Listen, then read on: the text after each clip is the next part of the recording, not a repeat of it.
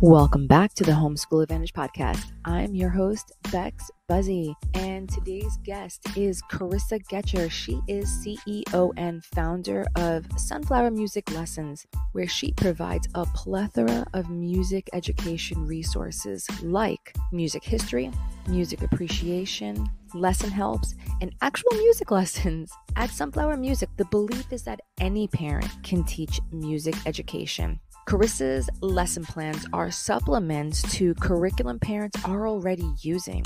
How, you ask? Well, let's say maybe you're studying the Civil War or the Industrial Revolution in Europe. You can put a soundtrack to the history you are learning and bam, now it's music history. Or the composers of Europe as supplemental resources. You can also use Sunflower music appreciation worksheets to analyze music from any era. Download a simplified piece of sheet music so your young musician can play a page of Beethoven. And there are so many more resources for your naturally curious child. In this episode, we talk about the myth as to why most people homeschool. It used to be common thought for people to homeschool for religious reasons. Now, people might be homeschooling, because their kids are getting bullied or their children need accommodations. Also, there is definitely a status division between those who can put their kids in lessons and those who can't. At Sunflower Music, Carissa believes that in this information age, any parent at any budget can teach anything a kid wants to learn. And lastly, she talks about why homeschooling is so important to her, that as a single working mom, she is dedicated to finding a way to provide for her 3 sons without having to put them in public school. She loves watching her boys grow into the best versions of themselves and how they right now, know their value. And homeschooling allows her the opportunity to be there daily and speak love into them as they grow into men. Carissa knows that a good home is the key to that dream. So she will work and sacrifice to make sure that it goes from a dream to reality. Carissa has a powerful story of loss in one area, gain in another, and then the birth of Sunflower Music. So go grab your coffee, go grab your tea and a pen and paper, because you're not going to want to miss what Carissa has to say.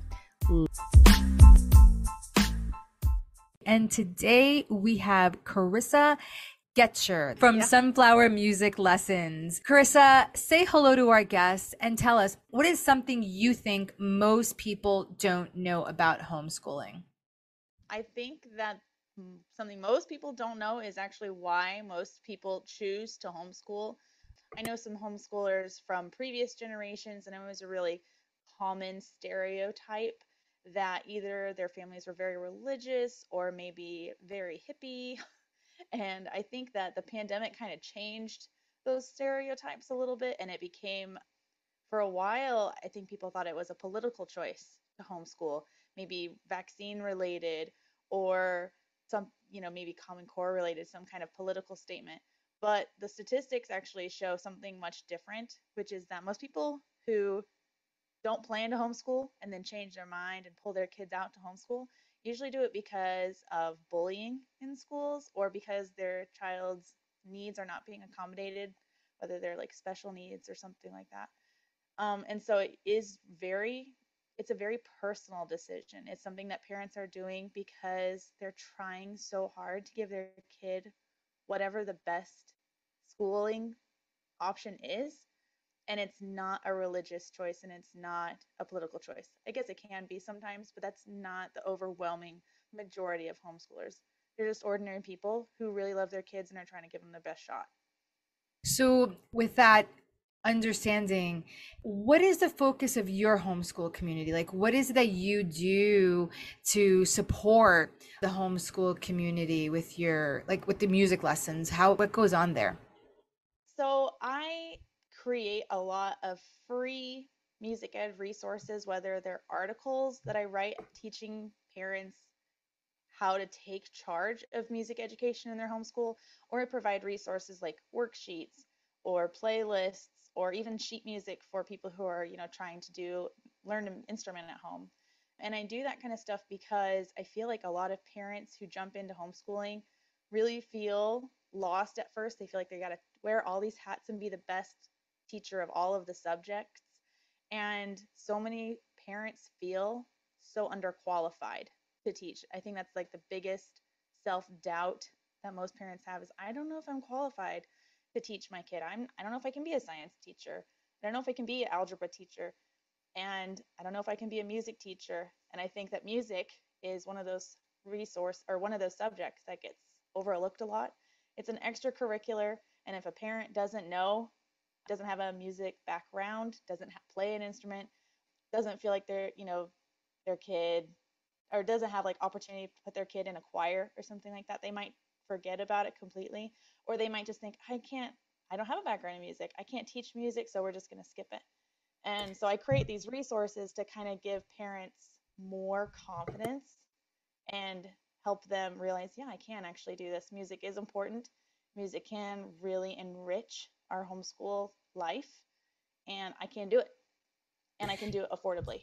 Yeah, music is probably one of those subjects that does get overlooked, and it's probably one of the most important ones because it really does access different parts of the brain that, from what I understand, that it helps in every subject when you are really good in music. It just kind of like opens those areas in your brain. It helps you think critically. Your math skills go out the window. I mean, they are like Yeah, well, amazing. it might be blasphemous as a music teacher to say I don't think music is the most important subject, but it can be, like you said, it can be this tool that opens up other subjects. Whether you're using, I have a lot of articles that talk about this, whether you're using music to memorize facts. Like I still know all my 50 states in alphabetical order from singing 50 nifty United States, like songs like that that teach you facts. And I've heard people do multiplication tables like that too, or memorize the preamble to the Constitution, things like that.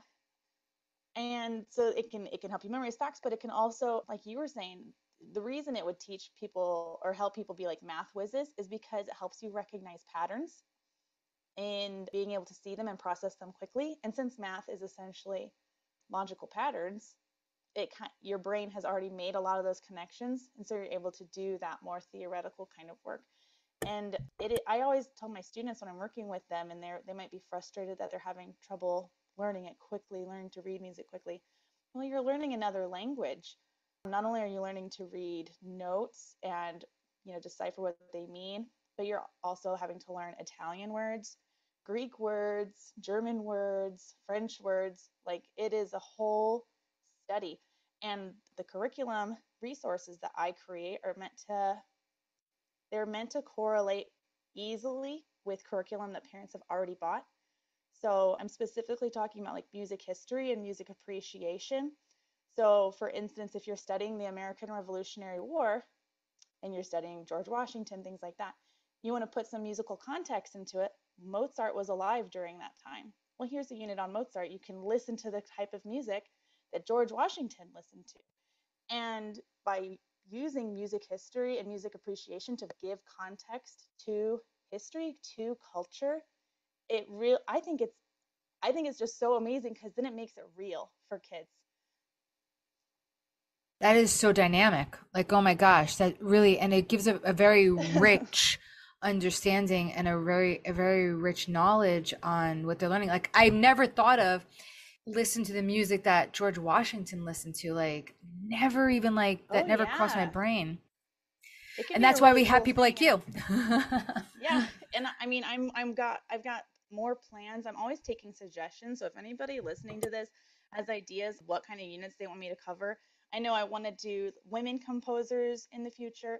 I know that there's different cultures in different countries whose music backgrounds I want to cover, so we can give more context to our global culture. And that connects, like just like trying food from a new place, listening to the music of a new place, that is how we connect to a new culture. Even the music of today, it connects us as a culture. So learning about our history, I feel like music has to be part of that conversation because it really speaks to the hearts and minds of the people who were alive at that time. I mean, I just really don't think that importance of music history can be overstated because it really does paint that picture, and it's not impossible to teach. It's not hard to teach. You can just take these playlists, you can put this little lesson plan, these few worksheets. I even do like free coloring books and pages, and I've got sheet music that's really simplified. And then you just stick it in whenever you're studying about the Civil War or about civil rights movement or about, any other point in history. Like let's add something to this. And you don't it doesn't cost anything extra, it doesn't take any extra planning. It's but it adds so much enrichment to the curriculum that you've already purchased. So, what inspired you to create your content? Well, I wish I could say that it was because I felt like this great righteous need to give back to the homeschool community, but it was actually little more selfish than that. When I found out this last year that I was now a single mom of three kids, who had been homeschooling for 9 years, and I needed to stop working as much from home, stop being self-employed. I needed to find real consistent work, and it needed to be work that I could support all of my kids on, and work from home and keep homeschooling them. And the work that I chose was being a writer, a content writer, and I needed a portfolio to show other employers that like I could do the work. And the only thing that I really knew to write on, the only subject I had was homeschooling or music ed. And I already had my Sunflower Music Lessons website up for where I give lessons out of it. And so I just created a blog on there and I started writing articles. And as I would write the articles, I got more and more excited about the content I was creating. And so I started putting out curriculum, coloring pages, music, worksheets, unit lessons, things like that. And it just kind of snowballed. And it's actually been really successful as well. My portfolio growth, my social media growth, and my experience from putting my skills to real world practice has actually landed me several job offers. So it's been really cool. So it was just kind of this thing I had to do out of necessity, but it turned into something I loved and something that is helping me take care of my kids and keep I homeschooling. love that. You're such a boss, honestly. Just moving forward. Yeah, a lot of people would have just kind of withered, honestly, but you rose to the occasion and honestly, it's going to be a pretty powerful testimony to your kids as they grow with you and they get older. They're just going to be like, my mom was a boss. Like, Well, if you they don't know. believe me, I'll let them listen to this podcast and I'll say, look, someone else said it. I'm not doing this by myself. Like she said it, not me. Take her word for it. I'll tell them again. Yeah. But that's awesome. I am really proud of you for just moving forward and taking the leap because a lot of people, even with everything going for them, have that fear. But a lot of times it does take those hard moments because we don't have a different choice, and that's usually where we grow. There just is no. It's like there is no other choice. My brother-in-law, my husband's brother, he works a lot. Like he's hardly ever around, at least up until he got this new job. But so she had two kids and she would there and they were both under two, two kids both under 2 years old. And people would see her and she's carrying both on her one on each arm and backpack and all these different things, and people are like, wow, you are so amazing. She's like, she tells me, it's like, I don't feel amazing, I have It's to what do you it. have to do. Yeah. If you don't do it, like how are you going to get anywhere? You have to Exactly. do it. Those types of situations where it breeds things like this, where a person comes forward and creates something amazing out of something that just you just don't think about it, right? Now you have these lessons, you have sunflower music lessons, and you're going for it. So with learning challenge is becoming a little bit more on the rise all of a sudden, and gifted children too, like you hear about all these different types of things like 2E children and like, twice exceptional. How does your curriculum, how does your program meet those expectations? And how does it help parents teach their children as well? Well, I kind of already spoke to this, but the stuff I create, these different resources, they're really pick and choose. It's like a buffet. You don't have to take what doesn't apply to you. They're just supplements to the curriculum that you already have. It's not like you have to purchase a whole other curriculum. In fact, you don't have to purchase anything at all. Right now, all the resources I have are free. So you can just pick and choose. If you go to the website, there's a little homeschool resources section, and then there you can scroll down for music history, music appreciation, worksheets, posters, music education posters you can hang in your house, things like that. You can just, if like, look at what you're studying, like I already spoke on. If you're studying history, you can put a soundtrack to the history you're learning, and now it's music history. And so that means that you can provide more resources for your children who are naturally more curious. I kind of hesitate to use maybe gifted, but those who are more curious are those who get bored easily, those who need more work and are eager for it, that you can provide more for them. And you can also find like really fun, no pressure activities for your child who needs more support. Things like I have some music appreciation worksheets for the different levels. And it's mostly just like, here's some suggestions of music that you can listen to together. Well, what instruments do you hear? How does it make you feel? Do you have any, like, maybe you could draw a picture of something that comes into your mind when you're listening to it, and it's no pressure. It's just a fun activity, and you get to just, that could be something you recycle again and again. Eventually, you won't even need the worksheet. It could just be something you do as you listen in the car, and that piques your children's interest into the world around them, to the music that they're listening to. It doesn't have to be classical music, by the way. I don't know if I could recommend Coco Melon, but even music on your radio that you're listening to, just have them listen to and be like, well, what do you think that this song is? What is it saying? How does it make you feel? And that kind of introspection is something that can be done at any level, and it can really, it'll be, maybe surprise you what kids will come up with when they're really listening and tuning into those emotional experiences, even those who need more support and need more patience. It's definitely achievable for, I even use it for my toddler. So it's not out of reach. I love what you said, that you can use it just anywhere really and spend time with your family. What you're doing, it sounds to me like you're helping families make memories as well as they come together and they're listening to music and they're asking questions and you're getting deeper. You're kind of getting to learn who your child is and learn what they like, and it's really it becomes a real You know, experience. we just talked about how like listening to music from the past or music from other countries and stuff tunes you into those cultures.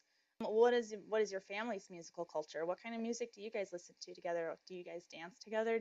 What kind of songs do you sing to them at bedtime? That is a musical culture that you are building in your house.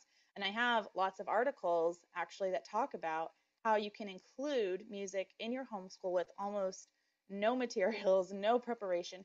And sometimes some of the suggestions are as simple as, let's dance, let's sing together, let's read books that have, melodies together, because it creates those memories, and it creates a very real emotional connection. Music does create those emotional connections, whether you're a family singing together in the car or whether you are part of a 50-piece orchestra.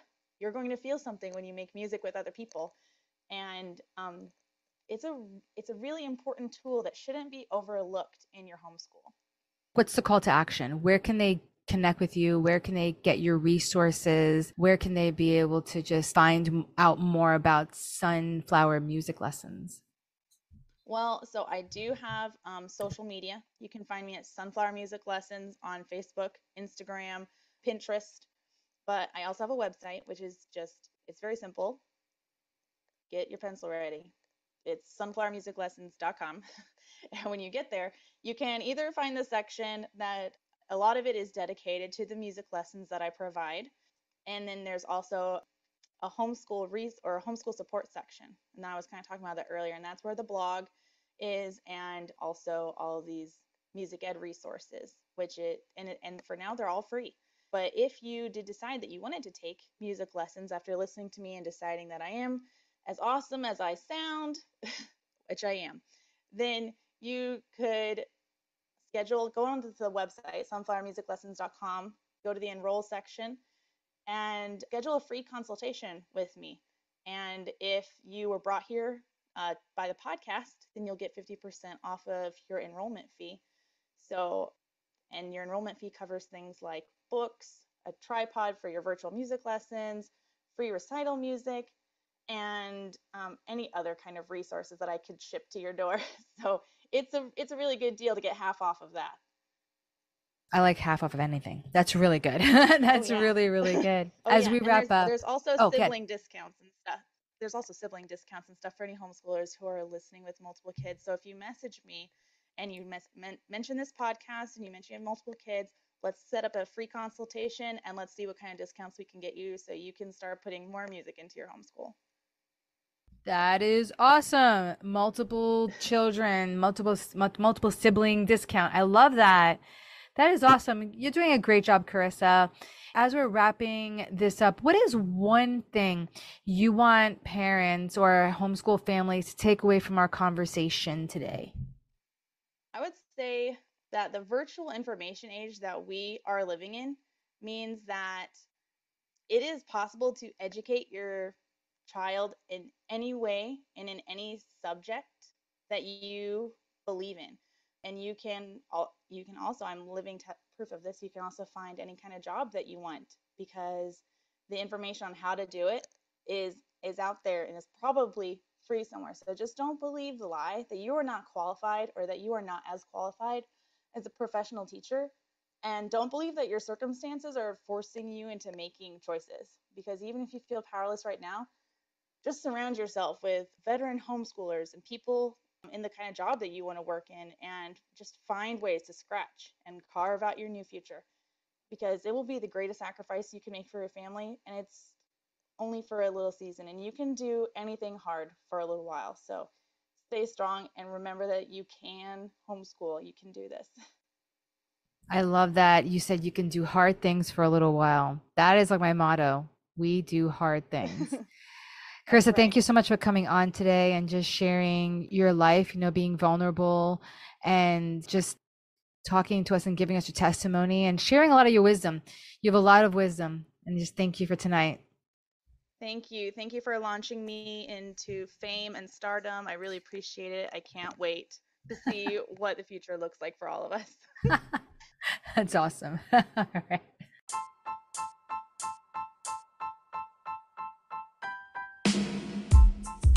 If you love the conversations we're having here on the Homeschool Advantage podcast, follow or subscribe our podcast to stay in the loop and never miss this amazing content. And please highly consider taking a minute to leave a positive rating and review to help others like you discover this show. See you next time.